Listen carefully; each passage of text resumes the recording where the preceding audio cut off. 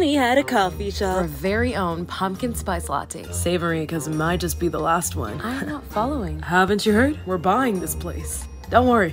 We'll still have some sort of squash spice latte. Enjoy your day. It's pumpkin! Mom, why didn't you tell me that some pretentious buyer was taking over a place? You want to save our pumpkin spice latte?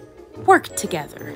Hallmark Channel movie presents. Adult ale serving here is gonna make me change my mind. 3, 2... It's just too bad the coffee shop is closing. It's where I met my husband.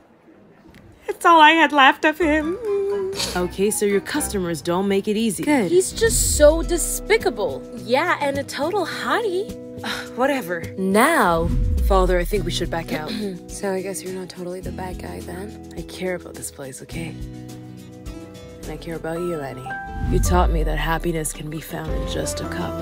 Mario Stello and Marie Stella are back in a pumpkin spice restaurant.